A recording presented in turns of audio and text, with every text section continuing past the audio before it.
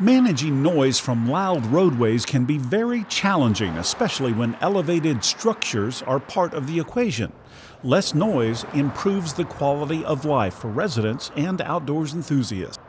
Thanks to some innovative designs, which included a unique lightweight acrylic wall, noise was vastly reduced here on I-30 on the west side of downtown Dallas. We're looking at the acrylic barrier because of the lightweight properties, its durability, its noise reduction, and its transparency. As a test that we could look at all these elements and see, would this work in practice? Because TxDOT had never used any material like this before. Experts applied the work they did here to another loud roadway, the President George Bush Turnpike. TxDOT saw the huge success at I-30, and they were facing similar problems with noise at 190. Of course, the conditions there are different. It is not an elevated structure, but the pavement is continuously reinforced concrete pavement as well.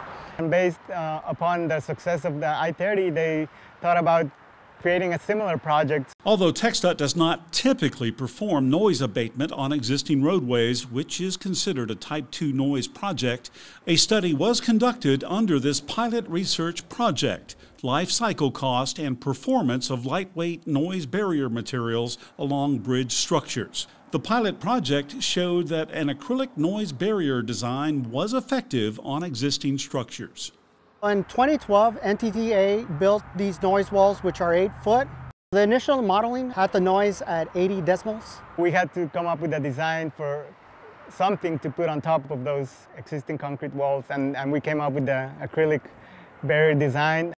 So it's actually helped reduce the traffic noise for the neighboring properties. We measured the effectiveness of the wall by a test called insertion loss, in which you put a noise meter behind the wall and a noise meter next to the traffic, just to measure the different levels that occur on either side of the wall. And we found that for 190, after the wall was completed, that is with the acrylic panels, the noise reduction was about 12.5 decibels.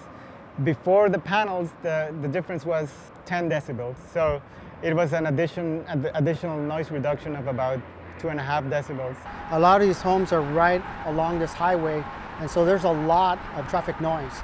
With this wall, it's helped to reduce that traffic noise for these neighboring properties. The lightweight barriers just add flexibility for TxDOT in the future. So now if we do have a bridge structure, we can actually build a barrier that's 15 feet tall, whereas we would have not built it in the past. We would have said, so sorry, we were not able to build this barrier because of engineering requirements.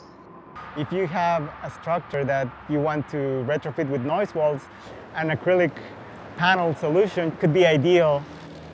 For more information and to find the publications for this project, please visit the TxDOT Research Library at the link shown below.